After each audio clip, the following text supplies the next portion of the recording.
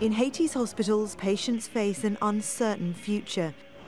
A strike by medical staff over pay and conditions means people can't get the care they need.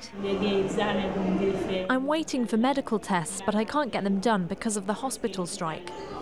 Doctors in Haiti earn $500 a month.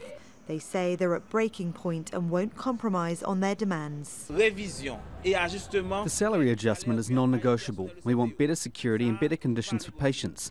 At the moment, the beds are full of insects and rats. We also urgently need more equipment and medicine. Haiti is a poor country. Around 3/4 of the population lives on less than $2 a day. Public health officials say a lack of funding over many years has led to this crisis. According to the World Health Organization, we ought to invest 15% of the state budget in the health service. For years, we've only invested 5.4%, and this year the budget was only 4.7%. Haiti's health service relies on international aid to function. Haiti also faces big public health challenges, including cholera. The strike has put more pressure on an already failing system, and patients are the ones suffering the most. Victoria Gatenby, Al Jazeera.